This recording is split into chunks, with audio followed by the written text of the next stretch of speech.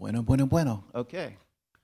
So, this is a talk about games and using geodata about games. And this all came around because we were drinking way too much around Easter and eating Mexican food. So, Rich is going to start with the first part about the game we built because we were drinking a lot of scotch and eating Mexican food, and talk a little bit more about geo games. So, in America, we have an issue with God. Fewer than 40% of Americans are willing to say they believe in evolution. And yet, in our street names, Darwin beats God by. It's a beatdown. Loki, only 9 streets in America have Loki in the name. But which God do we want? Apollo, 548 streets. Even the Viking gods, Thor, Odin, Freya, Loki, we have streets named after all of these gods. Planets, Neptune wins. The haters on Pluto, Pluto still beats Uranus. Obama versus the Easter Bunny, not even a contest. There are no streets in America named for the Easter Bunny. You have Dumb Bunny Point, or street, but no Easter Bunny. So this is all from a site we made, Street Name Fight. And you can actually go to streetnamefight.com, enter words, and it will tell you the occurrence of streets in the US with those words in them. There are all kinds of sophisticated things we could do to improve it, but how can you improve on that basic model? You can also look up a zip code and see the streets that are in a particular zip code. So recently a friend said they were in this neighborhood of like Candy Apple Lane and Pecan Pie Road and whatever, and I typed those in and I realized, I know exactly where you are. There is only one zip code in America that has those 4 streets. Other streets, rock, paper, scissors, rock.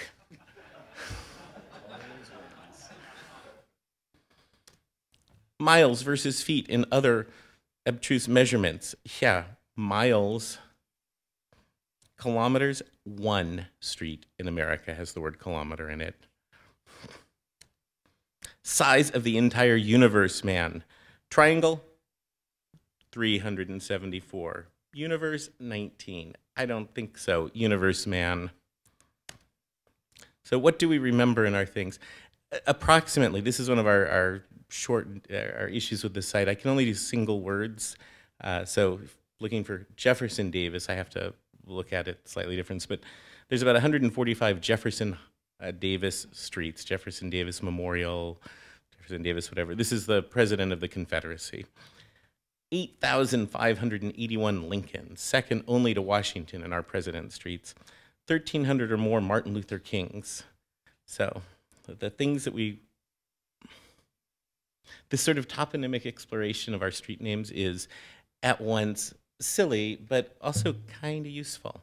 In Albany, in the East Bay here, we have the series of president streets, and then intermixed in there are these Hispanic named streets. So you feel like there's this tension in the urban planning office.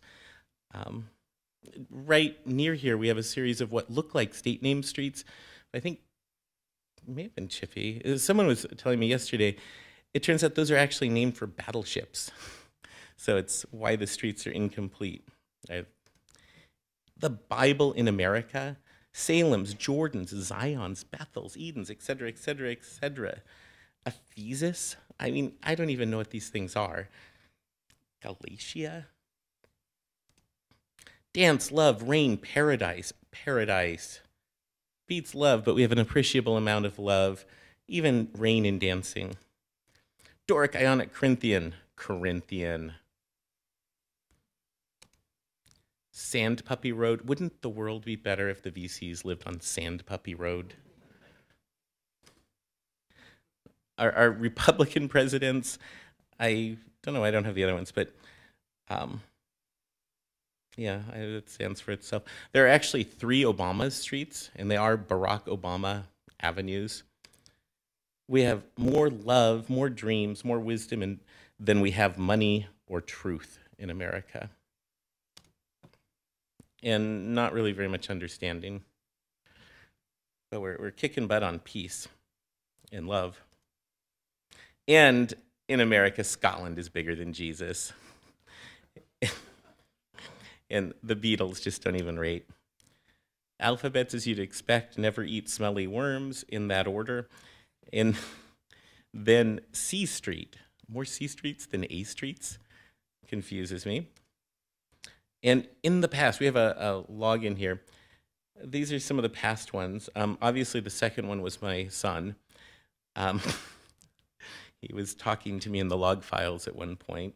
This penultimate one is probably a friend of my son's. There's a certain amount of creative spelling in his life. And God hates programmers.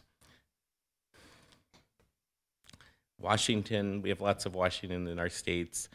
I notice this doesn't seem to have any two-word streets or states. South Dakota, North Dakota, South Carolina, but maybe that's intentional. And that's it. So now Sophia can do something more. Yeah, something more. I'm not sure what it is.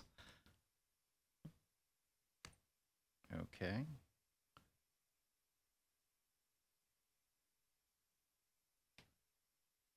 Anybody want to help me and tell me what the full screen is for Firefox? View.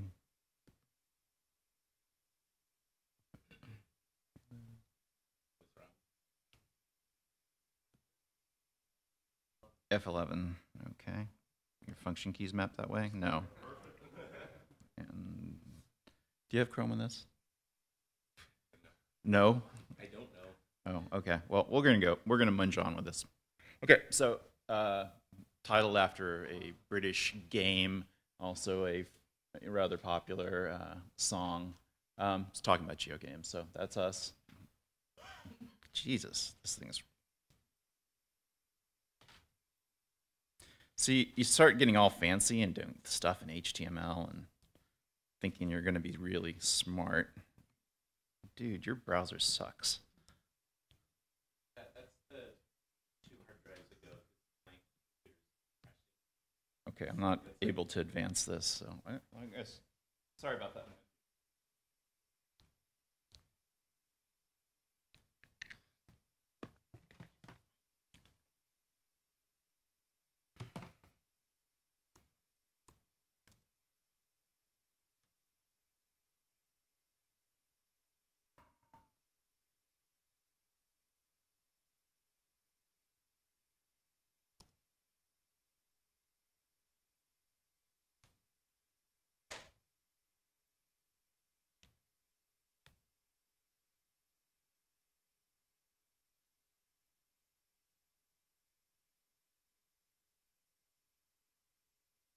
Okay, better, sort of.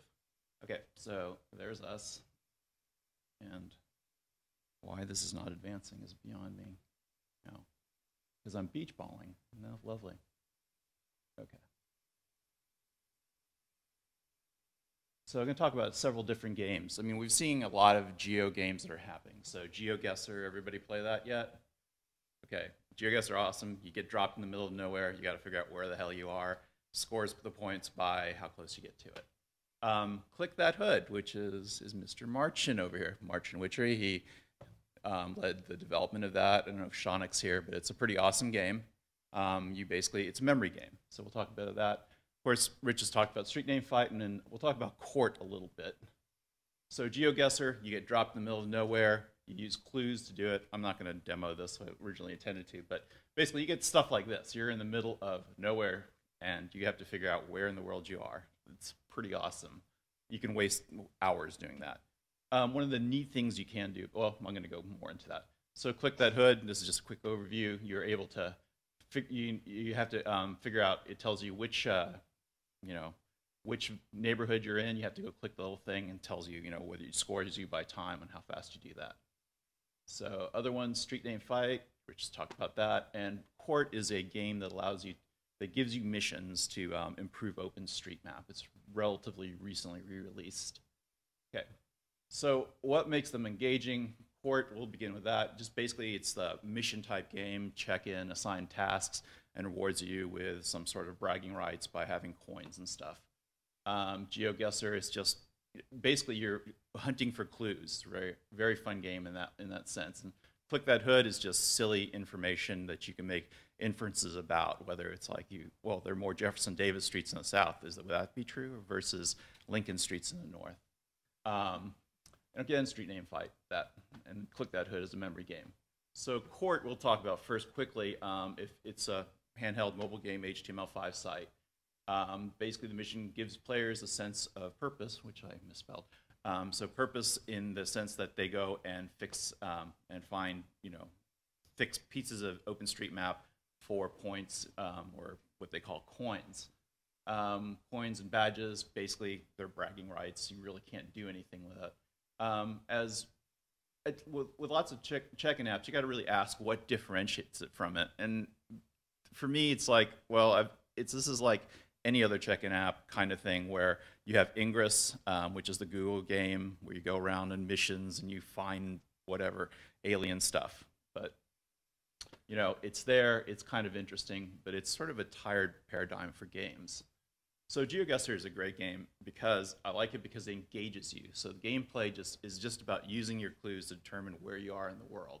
And there's no set rules, okay? People say, well, you can't Google for this and you can't Google that. But, I mean, you're looking for clues. If you're urban type of person, you're looking at the cars, what side of the road they're driving on, any street signs that you can find, that kind of stuff. Another person I talked to, they're more of a, plant person. So they start looking at vegetation around that, whether it's deciduous, coniferous. They start looking at the actual soil around that to help them determine where they are.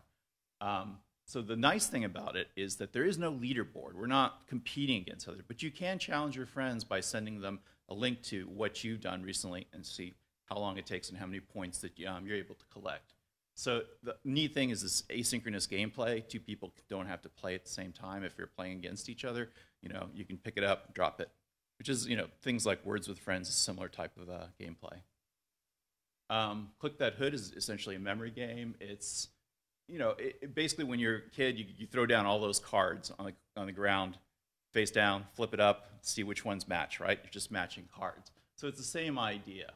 One of the cool things about it is, background is from Mapbox, OpenStreetMap stuff, and also the imagery as well.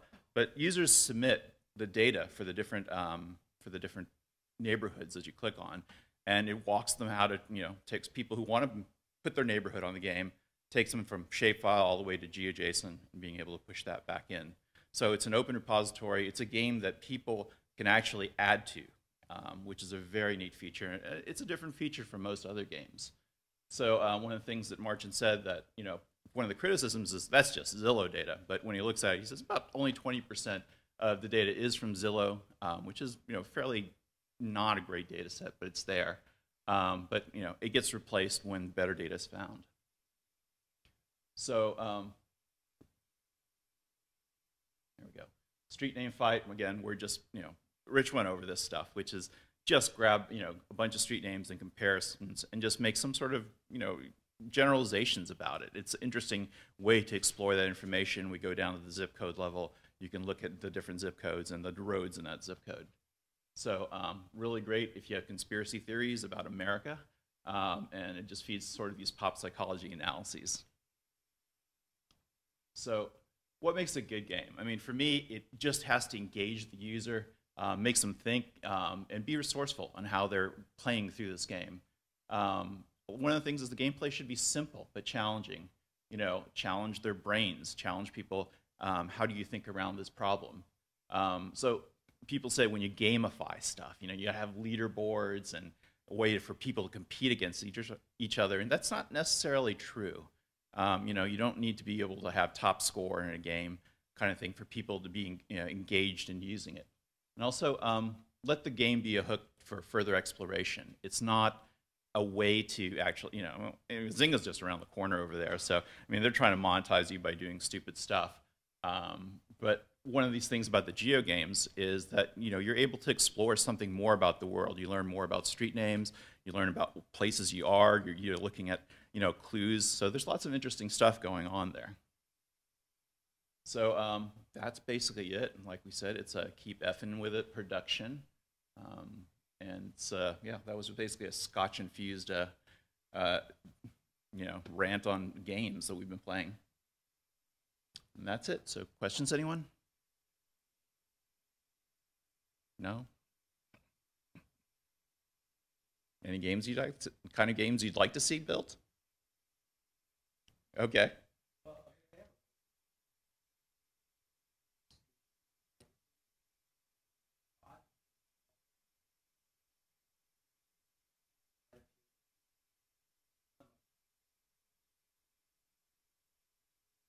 Well, yeah, actually, that was the point. That's where we were like sitting around talking about that, and it's like, well, can we quantify how many streets are actually named Washington versus Jefferson Davis, or versus Jefferson? So, and we give you tools to start exploring that and where they're located just by giving you the just the zip codes. So it'd be easy to find where they are in the world, where these instances are located. But that question of why is a really good one, and he's saying that the first level is the what.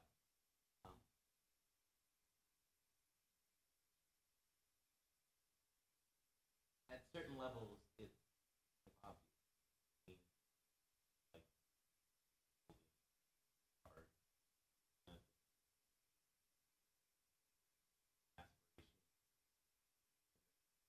I don't know why. Yeah, we have no concrete reason of why culture chooses this one. We can only infer from location, and we can build out and make maps based on these kinds of things. We've chosen not to because we're fundamentally lazy, and we're hoping that other people will take up the torch and build some interesting stuff. And I was actually really pleased. I couldn't do the Caesar project, but I was really pleased when the Jefferson Davis were out closed. At first, oh crap! Look at all these Jefferson Davis memorial. It's not, I mean, poor Sophia's southern, but I'm not. my son qualifies to be a son of the Confederacy, actually. Well, my great grandfather took a mini ball to the mouth and scooped the rest of his life. So Anyway, yeah. So there was a question back there? Yeah.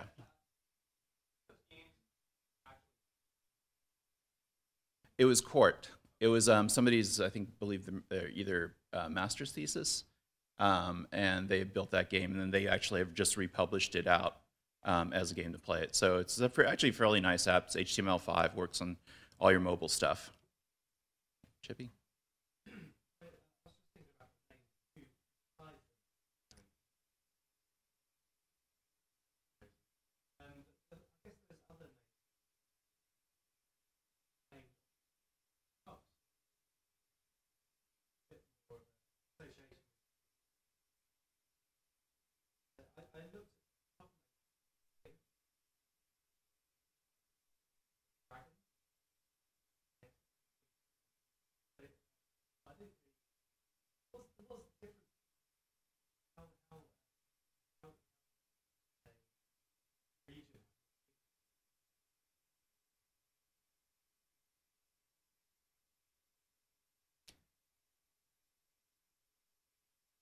Yeah, I agree. I mean, I think part of the thing is that the data, there's lots of interesting data there, but the way people name things is it's also a synoptic view.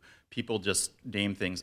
There's a fashion to name something the dragon blah or the king's blah, and that might have happened in the 60s or 70s at some point. So there's a dimension there that we're missing, where we can actually look at it. But then we can just look at the geographic and regional variation.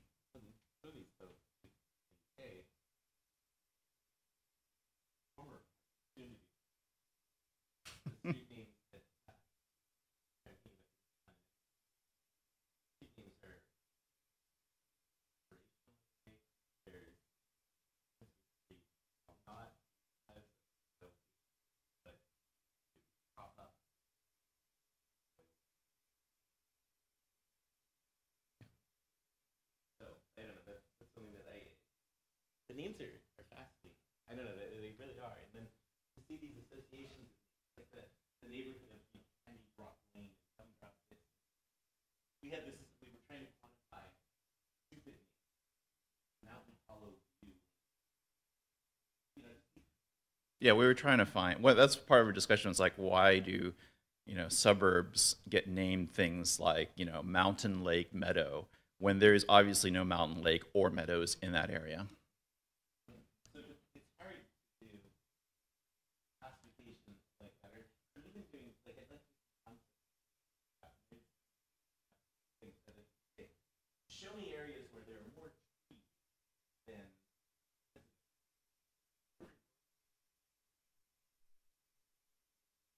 Yeah. Okay. Yeah, we could do that. Expound.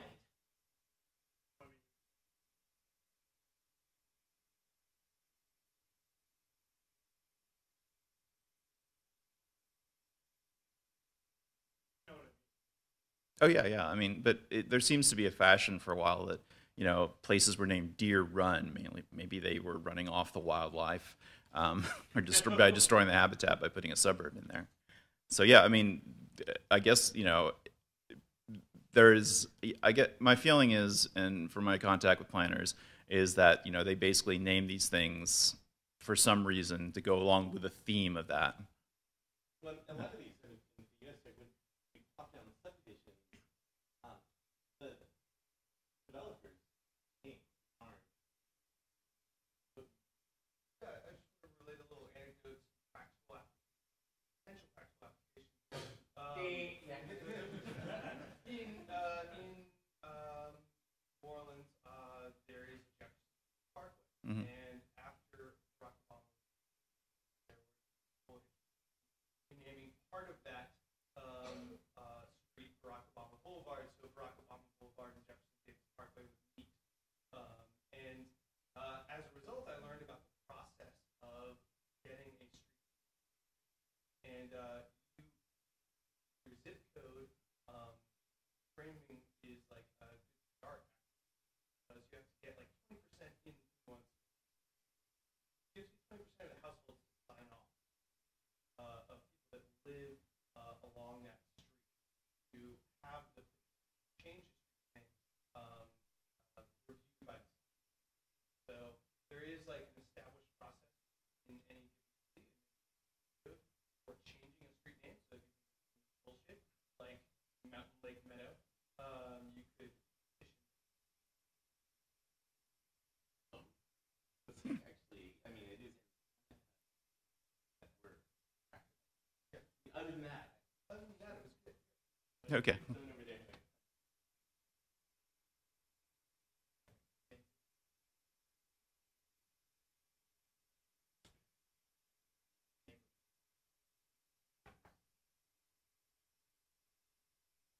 I didn't install the module. Well, no, that's actually a really good point. There's I come from Texas, and so off of Highway 71, which is between Austin and Houston, there's a place called Tahitian Village, and they actually have Tahitian names in the middle of basically, Texas. Absolutely ridiculous, but it's like, oh, I guess everybody knows where you live when you say the name of this particular street. Yeah.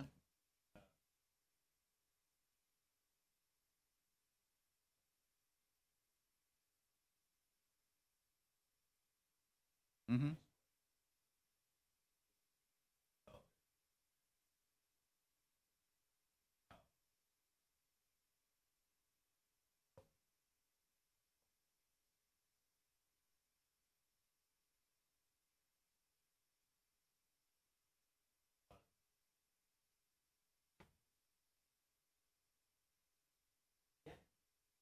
You're. Oh, that wasn't actually a question. So I guess I'm curious, is anyone actually on street name fight? Oh, good. I mean, like, is anyone like sitting there on their little like one? Is that like one? Okay, you are my hero. Tomorrow I'll buy you a car. Yes. Anyway, if there are any hints on monetization, go ahead and as long as you have practical. Yeah. Any last questions? Question.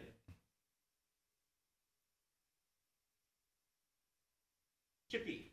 There's an obligation.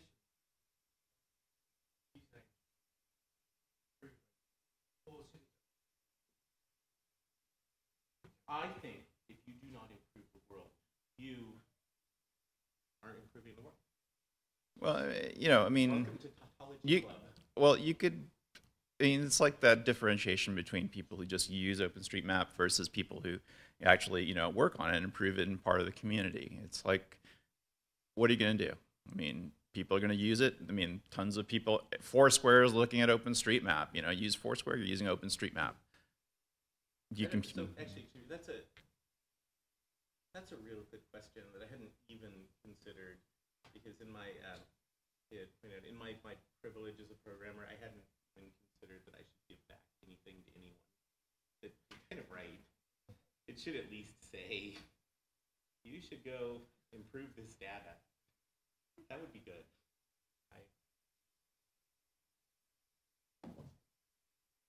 Okay. I guess we're done here. Thanks all. Thank you for coming.